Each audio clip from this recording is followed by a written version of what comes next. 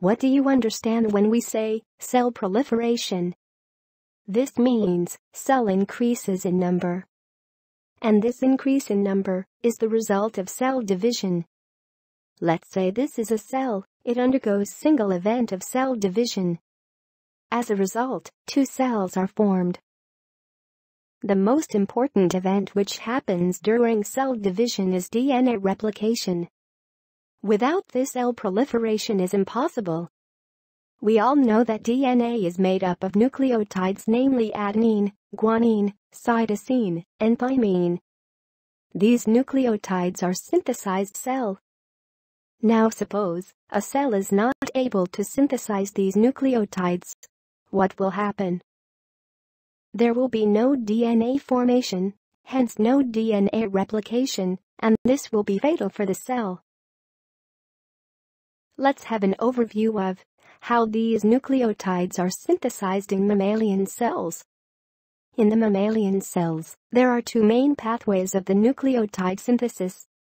These are de novo synthesis pathway and the salvage pathway.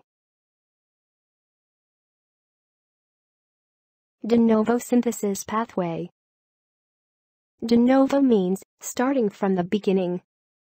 In this pathway, nucleotides formation begins with simple precursor compounds. Through a series of steps, this pathway leads to the formation of nucleotides that finally forms DNA.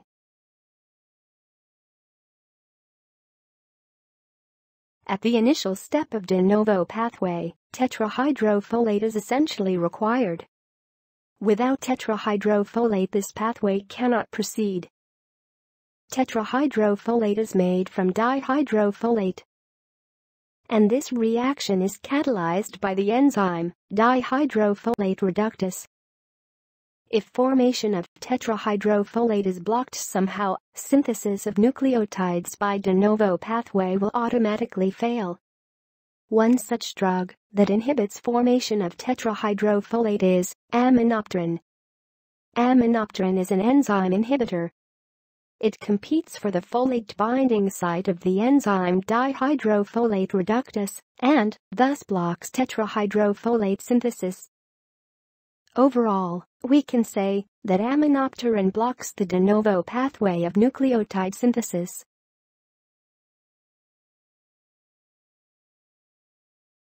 Now let's come to the second pathway, the salvage pathway.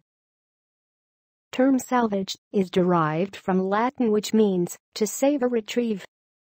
This pathway recycles free bases and nucleosides inside the cell and form nucleotides. In other words, this pathway recovers preformed bases and form nucleotides by reconnecting them. The salvage pathway involves two key enzymes abbreviated as HGPRT and TK. HGPRT stands for hypoxanthine guanine phosphoribosyl transferase. This enzyme catalyzes the formation of nucleotides from hypoxanthine and guanine. Second enzyme TK stands for thymidine kinase. This enzyme converts thymidine into corresponding nucleotide. If there is any mutation in the genes producing either of these two key enzymes, salvage pathway will be blocked. This is because the mutation will make these enzymes non-functional. So, we now understand that HGPRT is a key enzyme in the formation of nucleotides by the salvage pathway.